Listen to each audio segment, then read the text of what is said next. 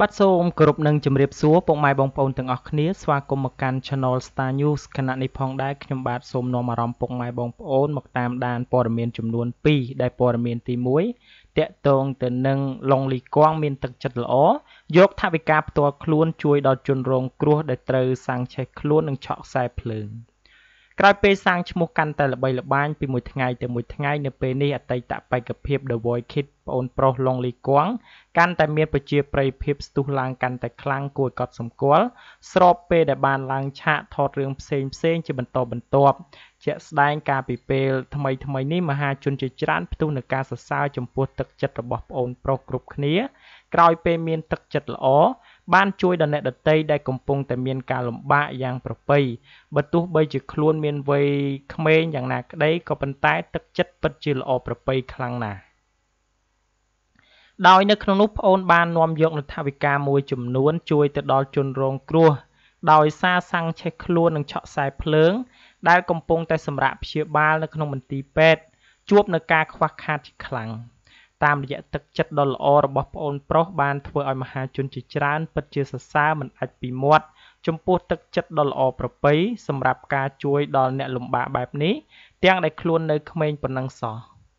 សូមបញ្ជាក់ថាឡុងលីគង់គឺជាអតីតបេក្ខភាព The Voice Kid Cambodia រដូវកាលទី1ជំនាន់ជាមួយនឹងពេជ្រថៃហើយគណៈពេលនេះឡុងលីគង់អាចកើបលុយបានច្រើនតាមរយៈការឡើងឆាកប្រគំតន្ត្រីធំរបស់ហង្សមាសបាទនេះគឺជាទឹកចិត្តរបស់ឡុងលីគង់ដែលជាកុមារមួយរូបដែលអាចធ្វើជាគំរូគេផងដែរនៅពេលនេះដោយសារតែប្អូនចេះចែករំលែកនូវក្តីស្រឡាញ់ទៅដល់អ្នកដែលខ្វះខាតបាទដូច្នេះសម្រាប់ព័ត៌មានទី1ខ្ញុំបាទសូមបញ្ចប់ត្រឹមតែប៉ុណ្ណេះនិងនាំអារម្មណ៍បងប្អូនទៅកាន់ព័ត៌មានទី2ជាបន្តបាទសូមស្វាគមន៍មកកាន់ព័ត៌មានទី2ជាបន្តតាក់ទងទៅនឹងសូនផលីកាប្រុសអូស្ត្រាលីសូមរៀបការក៏ប៉ុន្តែបែរជារូបនាងខ្លាចតារាចម្រៀងរបស់ផលិតកម្មរស្មីហង្សមាសស្រីស្អាតសូនផលីកាកំពុងតែច្រៀងសម្ដែងនៅអូស្ត្រាលីជាមួយតារាចម្រៀងរួមអាជីពនិងក្រុមតន្ត្រីករចំនួន6នាក់ដែលពួកគេត្រូវស្នាក់នៅរយៈពេល3ខែទើបវិលត្រឡប់មកវិញនៅកំឡុងដើមខែធ្នូ2019ខាងមុខនេះជាលើកទី1ហើយដែលសូនផលីកាបានចេញទៅច្រៀងនៅអូស្ត្រាលីតាមរយៈព័ត៌មានថាស្រីស្រស់តូចតន់រូបនេះត្រូវបានប្រណិកជនខ្មែរមួយចំនួនរស់នៅទីនោះសូមរៀបការតាមប្រពៃណីខ្មែរទៀតផង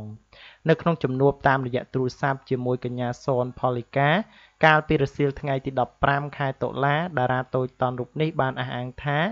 នាងបានចេញច្រៀងសម្ដែងចំនួន3រត់ហើយនឹងត្រៀមចេញសម្ដែងជិត10រត់ថែមទៀតទើបដល់ពេលវេលាត្រូវវិលត្រឡប់មកកាន់ស្រុកកំឡុងពេលដើមខែធ្នូ2019ខាងមុខនេះផលីកាបានអះអាងថាខ្ញុំឡើងមកអូស្ត្រាលីតាំងពីថ្ងៃទី24ខែកញ្ញាមកម្លេះជាមួយតារាចម្រៀងនិងអ្នកភ្លេងសរុបចំនួន6នាក់ឥឡូវខ្ញុំចេញច្រៀងបានចំនួន3រត់ហើយនិងត្រៀមចេញសម្ដែងរហូតដល់ជិត10រត់ថែមទៀតសរុបទាំងអស់ចំនួន3ខែនេះត្រូវសម្ដែងចំនួនជាង10រត់ផលីកាបានបន្តទៀតថាមុនមកដល់អូស្ត្រាលីខ្ញុំមានការបារម្ភខ្លះដែរខ្លាចតែគ្មានបងប្អូនមកមើលការច្រៀងសម្ដែងនៅទីនេះព្រោះអូស្ត្រាលីមានតារាយើងចេញមកច្រើនពេកក៏ប៉ុន្តែរហូតមកទល់នឹងពេលនេះទើបដឹងថាបងប្អូននៅទីនេះស្រឡាញ់សិល្បៈហើយពួកគាត់មកគាំទ្រយើងច្រើនលើសពីការរំពឹងទុកទៅទៀតដែលធ្វើឲ្យខ្ញុំនិងតារាដទៃផ្សេងទៀតដែលរួមដំណើរជាមួយគ្នារួមជាមួយនឹងអ្នកភ្លេងមានកម្លាំងចិត្តនៅក្នុងការច្រៀងសម្ដែងបន្តតារារូបនេះបានបន្ថែមទៀតថាចំពោះមានគេស្រឡាញ់នោះខ្ញុំនិយាយជាការពិតគឺមិនខ្វះទេនិងសូមរៀបការទៀតផងក៏ប៉ុន្តែដូចជាសូមខ្លាចហើយរឿងរ៉ាវស្នេហានេះខ្ញុំធ្លាប់បែកបាក់អញ្ចឹងហើយតាមចិត្តខ្ញុំនៅពេលនេះគឺដូចជាមិនចង់មានស្នេហាអីតទៅទៀតនោះទេខ្ញុំអាចរស់នៅម្នាក់បានរហូតសូនផលីកាធ្លាប់សាងស្នេហ៍ជាមួយពិធីករនិងជា VJ ម្នាក់តែបានប្រេះឆាកណ្ដាលផ្លូវទើបធ្វើឲ្យពេលនេះអតីតតារាចម្រៀង Big Man រូបនេះ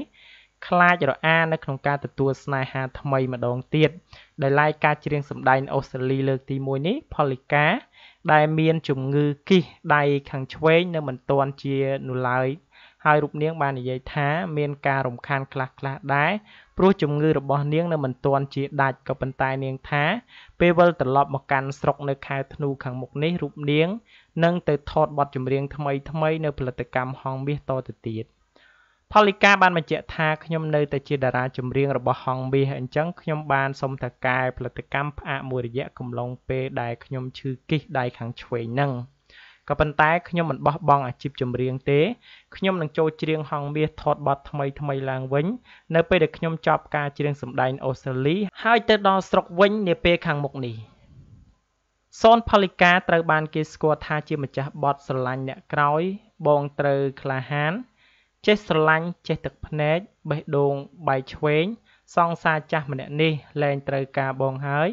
និងបទឆ្លងឆ្លើយជាមួយឈុនសវណ្ណរាជគេស្រឡាញ់អូនមិនស្មោះទេជាដើម